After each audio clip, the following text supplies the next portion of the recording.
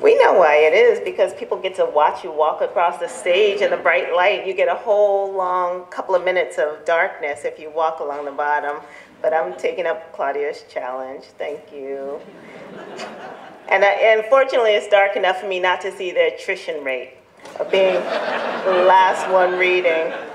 A ding-dang Woodson name. That's what I'm going to blame it on, the Woodson name.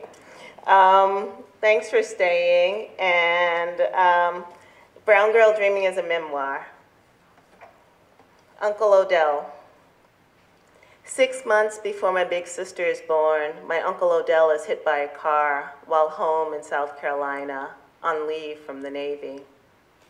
When the phone rang in the Nelsonville house, maybe my mother was out hanging laundry on the line, or down in the kitchen speaking softly to her mother-in-law, Grace, missing her own mama back home. Maybe the car was packed and ready for the drive back to Columbus, the place my father called the big city, now their home.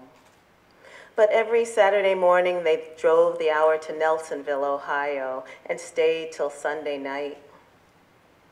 Maybe right before the phone rang, tomorrow was just another day. But when the news of my uncle's dying traveled from the place he fell in South Carolina to the cold March morning in Ohio, my mother looked out into a gray day that would change her forever.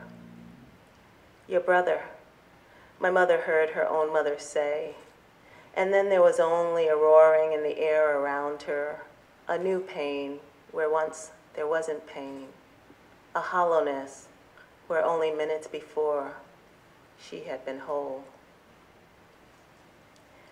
Tobacco. Summer is over, a kiss of chill in the southern air. We see the dim orange of my grandfather's cigarette as he makes his way down the darkening road. Hear his evening greetings and the coughing that follows them. Not enough breath left now to sing, so I sing for him, in my head where only I can hear. Where will the wedding supper be? Way down yonder in a hollow tree. The old people used to say a pinch of dirt in the mouth can tell tobacco's story. What crops are ready for picking, what needs to be left to grow, what soil is rich enough for planting, and the patches of land that need a year of rest. I do not know yet how sometimes the earth makes a promise it can never keep. Tobacco fields lay fallow, crops picked clean. My grandfather coughs again, and the earth waits for what and who it will get in return. So I was born in Columbus, Ohio, and then my mother moved back to Greenville, South Carolina, where her own parents lived. And then, as part of the Great Migration, moved us to New York City in the 60s, in the late 60s. In New York City, my uncle lived and ended up in prison. 1 in 15 children in this country have parents in prison. And I'm very concerned with the issue of the mass incarceration, as I grew up a part of that system. The promised land. When my uncle gets out of jail, he isn't my uncle anymore. He is Robert the Muslim and wears a small black kufi on his head. And even though we know we witnesses are the chosen ones, we listen to the stories he tells about a man named Muhammad and a holy place called Mecca and the strength of all black people. We sit in a circle around him, his hands moving slowly through the air, his voice calmer and quieter than it was before he went away.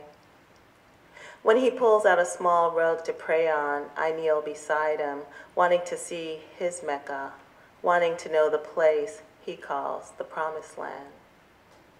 Look with your heart and your head, he tells me, his own head bowed.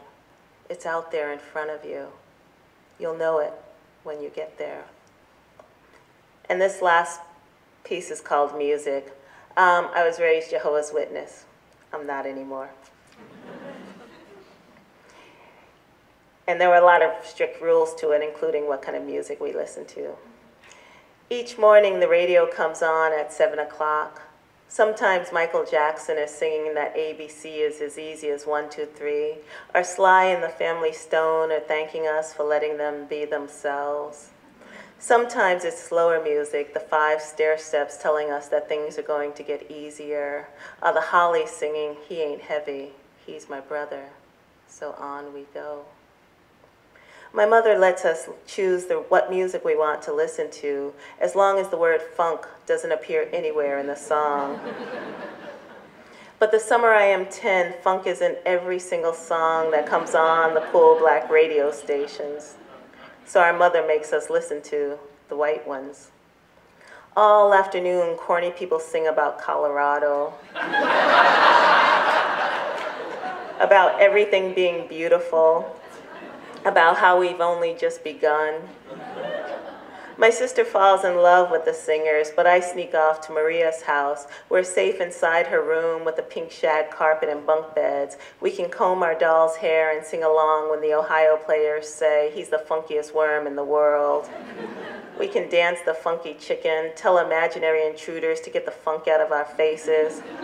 Say the words so hard and so loud and so many times, it becomes something different to us. Something so silly we laugh just thinking about it. Funky, funky, funky, we sing again and again, until the word is just a sound, not connected to anything, good or bad, right or wrong.